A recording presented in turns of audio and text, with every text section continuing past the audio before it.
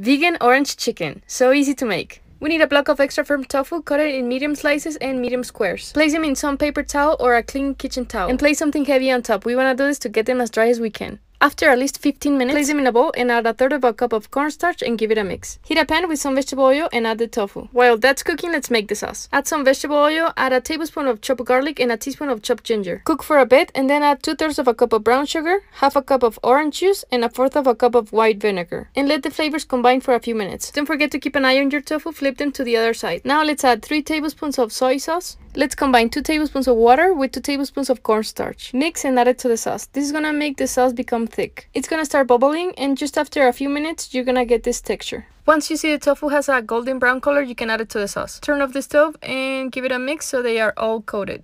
I served it with white rice and some steamed veggies and sprinkled some sesame seeds on top. Holy cow! Delicioso!